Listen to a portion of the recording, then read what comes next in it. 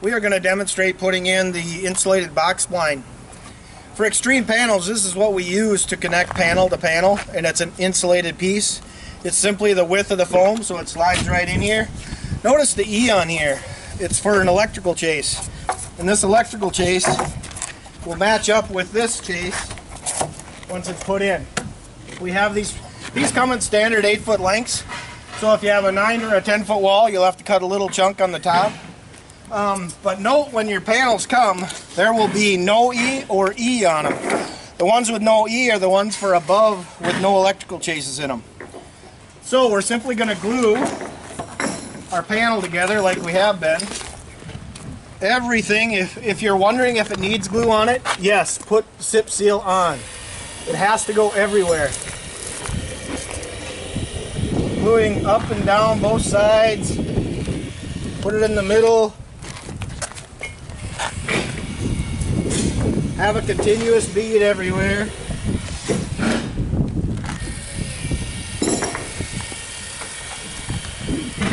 Oh, look at that. You got to connect them.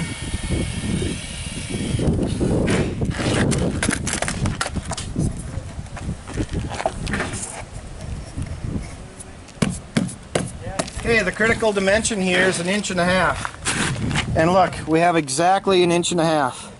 That is what's sticking out. Notice on these box splines, we've eased the edges. So all 4 edges are eased.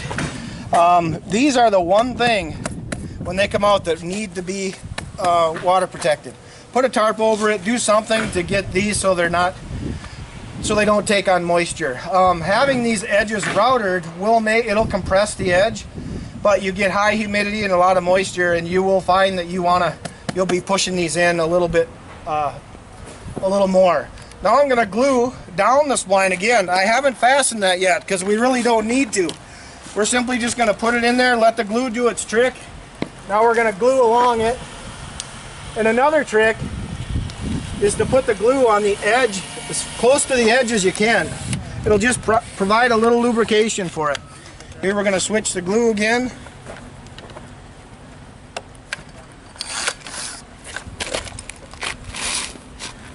This SIP seal, once you use it, I tell you what, you'll want it for other projects around the house.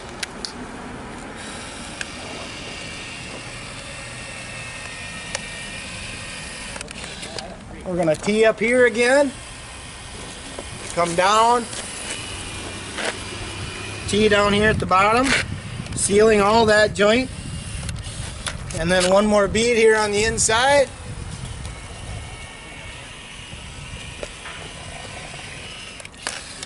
Okay, now we are ready. We have got panel number 1 here, which is 24 feet long. We have panel number 2, which is 22 foot 11 inches long, which make this whole one wall.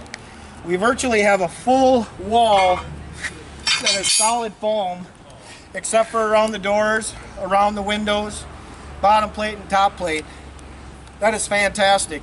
Normal construction, you would be every 16 inches on center with lumber, and you'd have a bottom plate and a double top plate. Here we'll have a bottom and a double top plate, but we've omitted every stud within the wall. But we also have a stronger wall. It's double the strength of a 2x wall. Then if you were to take insulation into question, we'd have an R19 with a 2x6 fiberglass wall. Then if you took all those studs into consideration, you would have an 11 to 13 R value.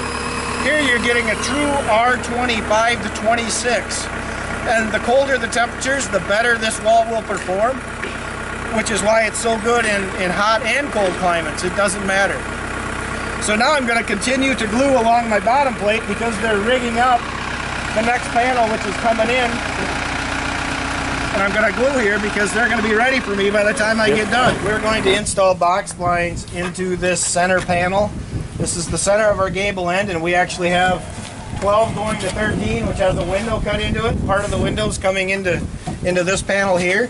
But we're simply going to show you how to install these box splines into these. Pretty simple.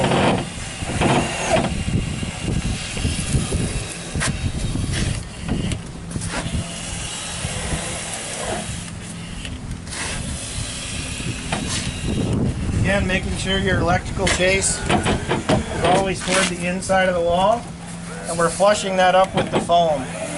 without trying to get glue all over our hands, just like I just did there. But now we're simply going to screw these every 6 to 8 inches on center. And if we were stapling, we'd be doing 3 to 4 inches. If we were nailing it, we'd be going 6, and we can go 6 to 8 with the screws.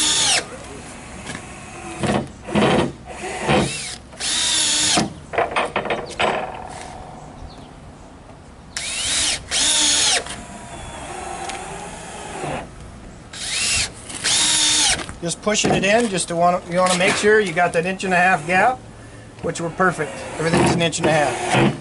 And we'll do the bottom of that one here shortly. We'll just videotape one more here for you.